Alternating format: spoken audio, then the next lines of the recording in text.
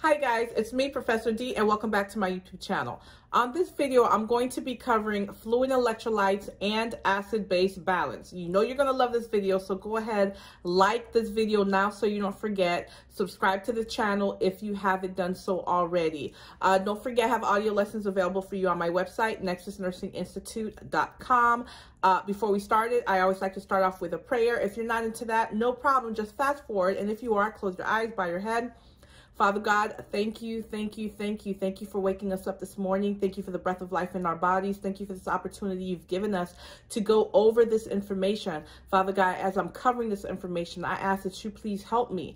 Help me to deliver this information in a way that the students can understand, in a way that they can recognize it, Father God, and be able to process it and think critically through it. So when they see the same content again, they can answer the questions correctly. I pray for every single viewer that's watching this video. They've come for their own reason, Lord. I ask that you please bless them and allow them to be a blessing to others. This license that they're trying to get, Father God, let that license be a blessing to others through them, Father God. Thank you for their lives. Thank you for their health. Thank you for the passion that you've given them for nursing Jesus Christ. Father God, I pray that you protect them, you keep them, and you bless them. In Jesus Christ we pray. Amen. All right, guys, let's get started. First question. When an excess of body fluid exists in the intravascular compartment, all of the following signs can be expected except 1, rales, 2, bounding pulse, 3, engorged peripheral veins, or 4, an elevated hematocrit level. And guys, the correct answer is 4, an elevated hematocrit level. When you see that hematocrit is elevated, what does that tell you? Dehydration. That tells you fluid volume deficit, not excess. You see choices 1, 2, and 3, rales, bounding pulse, engorged peripheral veins. Those are signs and symptoms of fluid volume excess, okay? But 4, that's fluid volume deficiency. When that patient's dehydrated, we would see that hematocrit be elevated. So that's why the correct answer is 4. Next question. A homeless client is brought to the emergency department with indications of extremely poor nutrition. Arterial blood gases are assessed, and the nurse anticipates that this client will demonstrate which of the following results. 1, pH 7.3, CO2 38, bicarb 19. 2, pH 7.5, CO2 34, bicarb 20. 3, pH 7.35, CO2 35, bicarb 24. Or 4, pH 7.52, CO2 48, and bicarb 28. What do you guys think? And guys, the correct answer is 1, pH 7.3, CO2 38, and HCO, which is your bicarb 19. Why? I want you to think about it. In the question, they gave us some clues. Number 1, they said the patient's homeless. And number 2, they said they said extremely poor nutrition. So not even poor nutrition, extremely poor nutrition. Someone who's homeless and they have extremely poor nutrition, what are they trying to say to us? Starvation. They're trying to say starvation. Somebody whose body is in the state of starvation, what do we expect? Metabolic acidosis. If the patient's body is in starvation, you expect them to have metabolic acidosis. So when we're looking at choices 1, 2, 3, and 4, how do we know which one's metabolic acidosis? Well, by the way, guys, if you haven't watched any of my videos on fluid and electrolytes, go back and watch them. They're all very good videos. But anyway, when you're trying to figure out, okay, out of this list, who's metabolic acidosis, the first thing we're going to look at is a pH. The pH is going to tell us if the patient is in alkalosis or acidosis. The pH is your key. Remember, pH is 7.35 to 7.45. 7.35 to 7.45. Anything less than 7.35, the patient's in an acidic state. Anything more than 7.45, they're in an alkalinic state or a basic state. Remember, if the patient's going through starvation, we expect them to be in metabolic acidosis, which means we expect that pH to be decreased.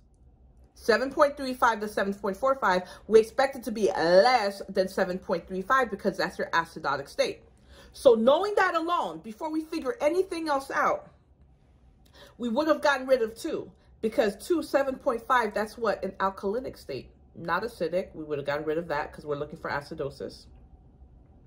We would have gotten rid of 4 because 7.52, that's more than 7.45. That's an alkalinic state. And you see 3, they're right there at the cusp because 7.35 to 7.45. So even if you weren't sure, let's just hold on to 1 and 3, right? So we know acidosis, but now we got to figure out metabolic. Which one's metabolic? Now, I've gone over a couple methods on my other videos, but this one I'll just go over the Rome method, R-O-M-E. It's respiratory, R, if it's opposite, O to the pH, and it's metabolic, M, if it's equal, E to the pH. So we're looking for metabolic acidosis, which means the pH is down, right? Remember, respiratory if opposite, metabolic if equal. So we're looking for something that's equal to the pH because we're looking for a metabolic acidosis. Are you guys following me? Okay, so remember, I said let's hold on to 1 and 3. So let's look at 3. Choice 3, 7.35, that's within normal range, but it's close to the acidic. That's why I told you hold on to it. Look at the CO2, 35 to 45, that's still normal. And if anything, it's on the end of the low for CO2. And then you have your bicarb, which is also normal. Bicarbs between 22 to 26, right?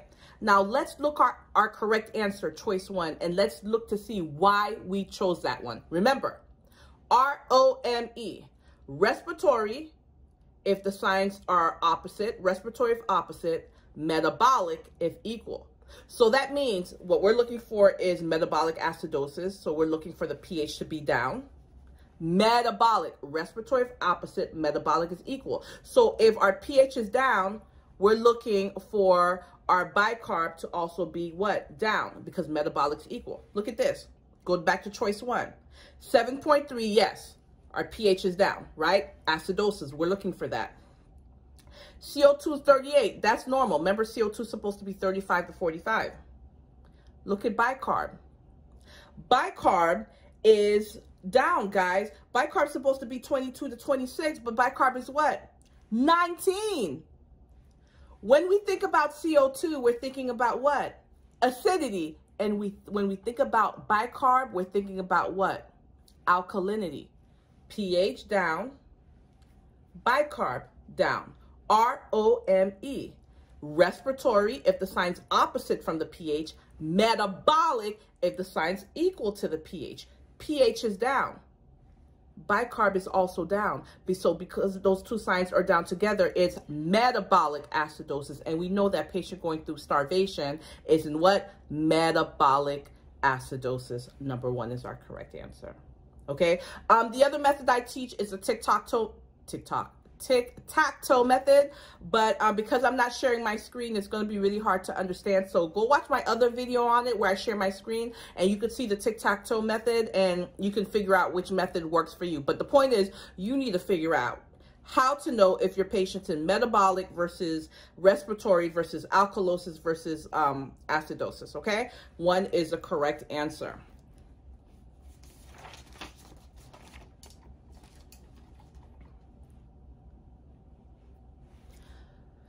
When a client's serum sodium level is 120, the priority nursing assessment is to monitor the status of which body system? 1, neurological, 2, gastrointestinal, 3, pulmonary, or 4, hepatic. We're talking about sodium. What do you think? And guys, the correct answer is 1, neurological. Remember, sodium, by the way, sodium is supposed to be 135 to 145, right? Less than 135, you're in a hyponatremic state. And more than 135 to 140, so more than 145, you're in a hypernatremic state. And sodium is important for nerve impulses. So if the patient's sodium is 120 and we know the normal range is 135 to 145, so they are less than 135, they're in a hyponatremic state, we're going to be worried about nerve impulses. So the correct answer is 1, neurological. 2, 3, and 4 are all false. When it comes to sodium, we're thinking about neuro, okay? An 8-year-old admitted to the pediatric unit with pneumonia. On assessment, the nurse knows that the child is warm and flushed and lethargic, has difficulty breathing, and has moist rails. The nurse determines that the child is suffering from 1, metabolic acidosis, 2, respiratory acidosis, 3, respiratory alkalosis, or 4, metabolic alkalosis. What do you think? And guys, your correct answer is 2, respiratory acidosis. Now, look at our hints, guys. Go back to the question. Pneumonia, difficulty breathing, moist rails. Should you ever hear moist sounds in the patient's lungs at all? Absolutely not. So all of these are respiratory issues. So the fact that we're seeing these respiratory issues, you should have gotten rid of number 1 and number 4, right? Automatically. You should have been at number 2 and number 3 because both of those are respiratory. Then say to yourself, okay, if a patient's having difficulty breathing, they're going to have difficulty doing what? Getting rid of their CO2, because you breathe out your CO2, your carbon dioxide, or I like to say carbon dioxide because CO2 is acidic, right? So if the patient has difficulty breathing and they have difficulty blowing off that CO2, they're holding on to that carbon dioxide, or they're holding on to that carbon dioxide, and it makes them acidic. Respiratory acidosis. 2 is your correct answer, guys. Next question. Arterial blood gas levels are obtained for a client. If the client's results are pH 7.48, CO2 42, bicarb HCO3 32, the client is exhibiting which one of the following acid-base imbalances? 1, metabolic acidosis, 2, a respiratory acidosis, 3, respiratory alkalosis, or 4, metabolic alkalosis. Remember the Rome method. R-O-M-E. The first thing you want to do is look at your pH. Is your pH up or down? And then whatever else is out of order, if it matches your pH, it's respiratory. If it's opposite, and it's metabolic, if it's equal. So if it matches your pH, it's equal. If it matches your pH, it's metabolic. But if it goes the opposite way of your pH, it's respiratory. So let's take a look. The first thing we're going to do, that is always your key, guys, your pH. Let's look at our pH, 7.48. Well, we know that pH is 7.35 to 7.45. More than 7.45, that pH is what? Increased. So let's look to see what else is out of order, and is it going the same way as our pH or the opposite? All right, so we know the pH is up. CO2, 42. Well, normal CO2 is 35 to 45, so the CO2 is normal, right? And the third thing is our bicarb. Bicarb here says 32, and our regular bicarb is 22 to 26. So our bicarb is up. Our pH is up, and our bicarb is up. Respiratory if opposite, metabolic if equal. So this patient's what? Metabolic alkalosis. Metabolic because the signs were equal, and we know it's alkalosis because the pH tells us whether we're in acidosis or alkalosis. So that pH being increased, let's just know that we're in what? Alkalosis. Now we got to figure out what else is out of order and what sign is it doing to against our pH. 4 is the correct answer. It takes some practicing, but I promise, guys, if you practice, it's going to come to you like this. This is really not as hard as it seems.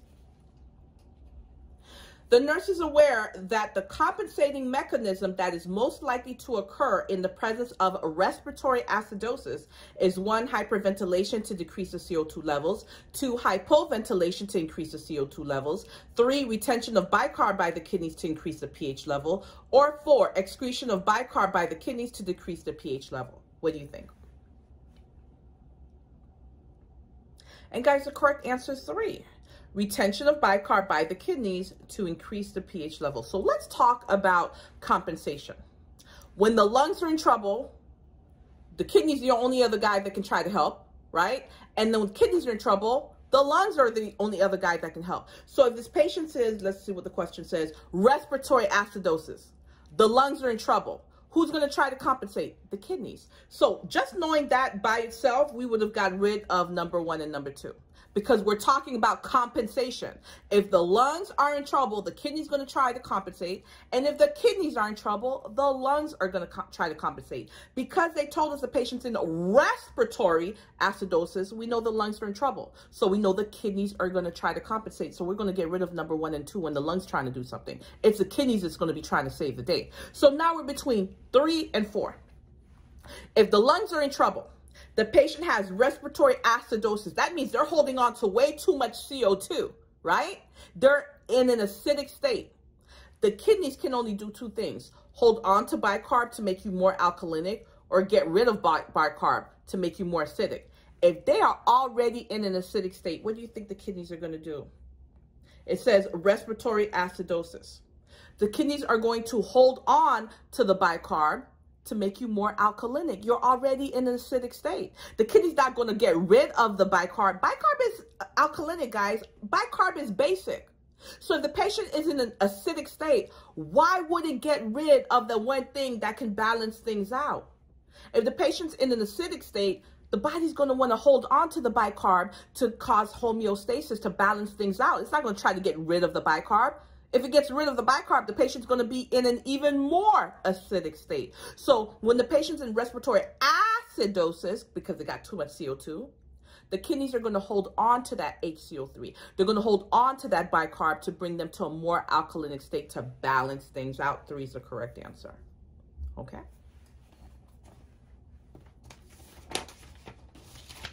Next question. Of all the following clients, if all the following clients, the nurse recognizes that the individual who's most at risk for fluid volume deficit would be 1, a 6-month-old learning to drink from a cup, 2, a 12-year-old who's moderately active in 80-degree weather, 3, 42-year-old with severe diarrhea, 4, 90-year-old with frequent headaches. What do you think? Correct answer 3. 42-year-old with what type of diarrhea? Severe. Severe diarrhea? Severe vomiting? What are we concerned about? Fluid and electrolyte imbalance. And last time I checked, fluid and electrolyte imbalance was part of patient's physiological integrity. That falls under the most important thing for Maslow, in Maslow's hierarchy of needs. Fluids and electrolytes, glucose, nutrition, hydration, ABCs, hemodynamic status, vital signs, anything that physically keeps that patient alive the longest or can kill them the fastest.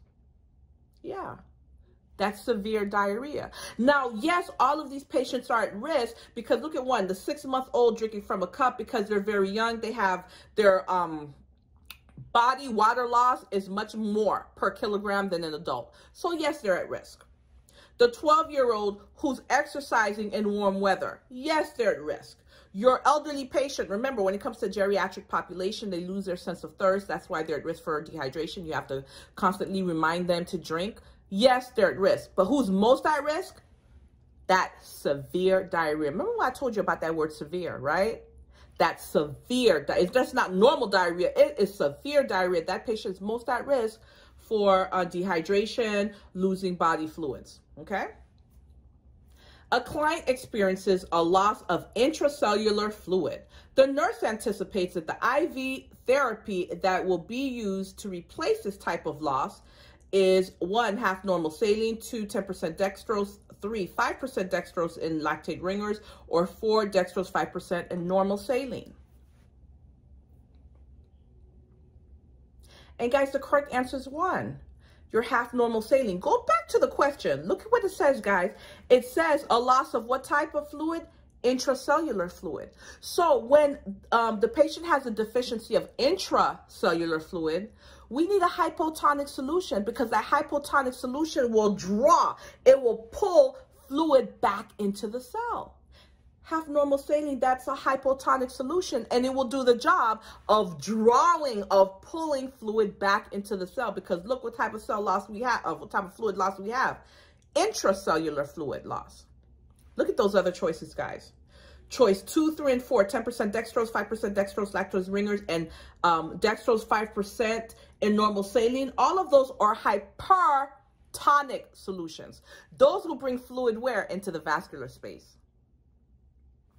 Hypertonic solutions will draw in fluids into the vascular space by osmosis, but hypotonic fluids will draw fluids into what? The cell. You guys need to know the difference. So guys, number 1 is the correct answer choice.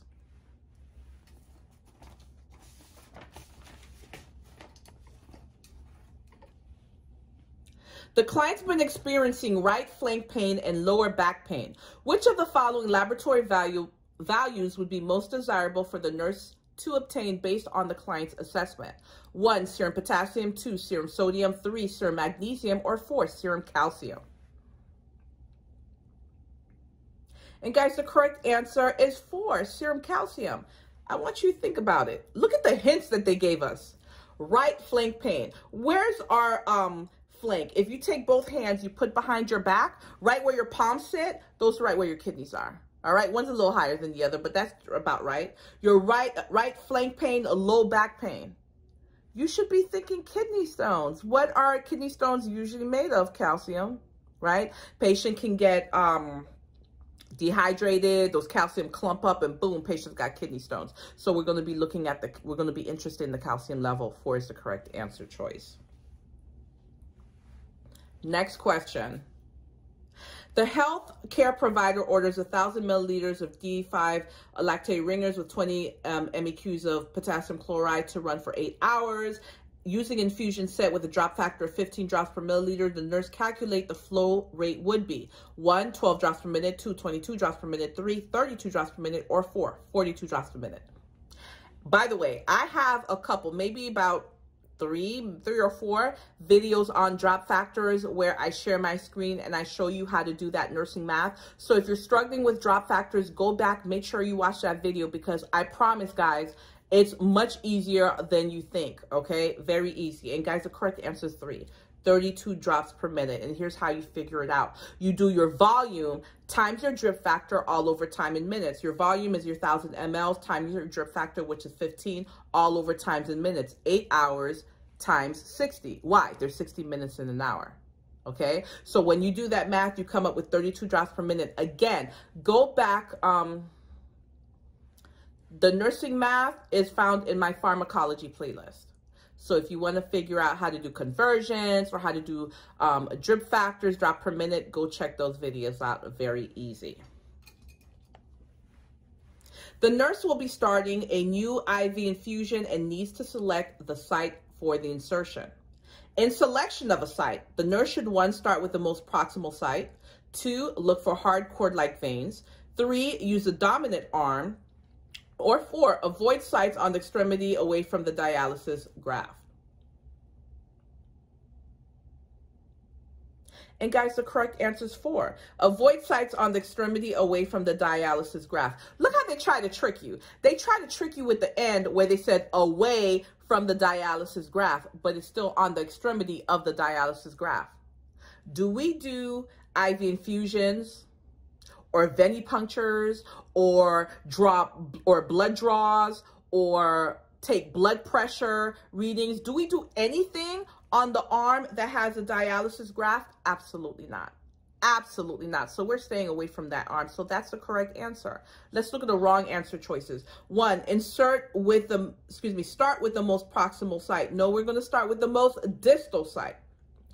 2, look for hard cord-like veins. No, we want to avoid hard cord-like veins. Basically, guys, any vessel that has some type of decreased circulation, we don't want to use.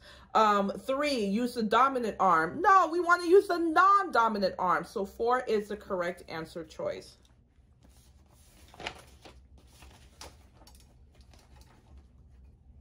A client has IV therapy for the administration of antibiotics and is stating that the IV site hurts and is swollen. Which of the following information assessed on the client indicates the presence of phlebitis as opposed to infiltration? 1, intensity of the pain. 2, warmth of integument surrounding the IV site. 3, amount of subcu edema. Or 4, skin discoloration of bruised nature. And guys, the correct answer is 2, warmth of integument surrounding the IV. So let's talk about, because The question's really asking us the difference. How can we tell the difference between phlebitis as opposed to infiltration? Well, choice number 2 is the correct answer, because with phlebitis, you're going to have warmth. With infiltration, the patient's going to have what? Coolness at the site, not warmth. You see these other choices, guys? 1, pain. 2, subacute edema. 4, bruised nature. We can see that in both of them. That's number 1. These symptoms we can see in both. And number 2, they're not going to tell us the difference if the patient has phlebitis versus infiltration. But the temperature, that warmth versus coolness of the site, that definitely will. So 2 is the correct answer. Warmth of integument surrounding the IV site. That's your correct answer. A client complains of headache, nausea, vomiting during a blood transfusion. Which one of the following actions should the nurse take immediately? 1, check vital signs. 2, stop the blood transfusion. 3, slow down the rate of blood flow. Or 4, notify the healthcare provider and blood bank personnel. I've done so many different questions, but on the same content. You guys all better get this right. What's the answer? 2, stop the infusion. Stop the infusion. When you see these signs and symptoms of a patient is having a blood transfusion, you should suspect a blood transfusion reaction. So you are going to stop what is essentially killing your patient. You're going to stop that transfusion immediately. After you stop what's killing them, you're going to take the vital signs. What sense does it make that you're taking vital signs while whatever it is that's killing them is still infusing into the patient? So you're going to stop the infusion, take vitals, so you'll have something to tell the healthcare provider when you call them for orders. So you're going to do number 2, stop the infusion. Then number 1, check vital signs. Then number 4, call the healthcare provider, get orders, send that tubing up to the bank, all that good stuff. But the very first thing you have to do is stop what is harming, damaging, injuring your patient. Correct answer is number 2.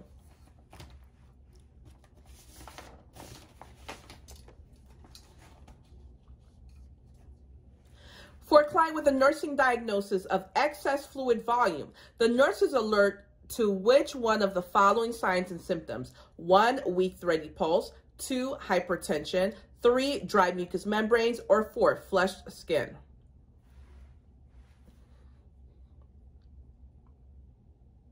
And guys, the correct answer is 2, hypertension. We're talking about fluid volume excess, too much fluid within the vessels, right? What is hypertension? Hypertension is just too much force being exerted against the vessel walls. What's causing that force? All that fluid. That's your correct answer, guys. You see 1, weak thready pulse. 3, dry mucous membranes. 4, flushed skin. Those are signs and symptoms of fluid volume deficit. If that patient didn't have enough fluid within the vessel walls. 2, hypertension. That is the correct answer. A client's currently taking Lasix and digoxin. As a result of the medication regimen, the nurse is alert to the presence of 1, cardiac dysrhythmias, 2, severe diarrhea, 3, hyperactive reflexes, or 4, peripheral cyanosis.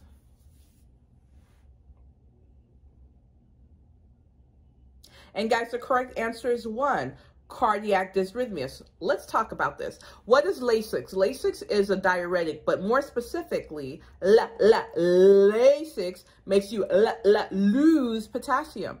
Potassium has a very narrow therapeutic range, 3.5 to 5. That's it, 3.5 to 5. Anything outside of those ranges can cause cardiac dysrhythmias. So you mix that hypocalcemia along with digoxin, and that is a perfect storm for a cardiac arrhythmia, guys. What's the correct answer?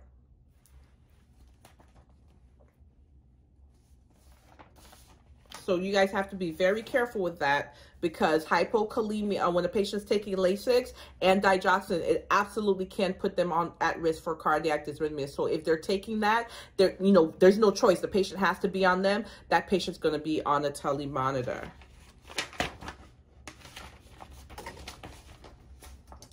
Okay, guys, this video went by quickly. We are down to our last question.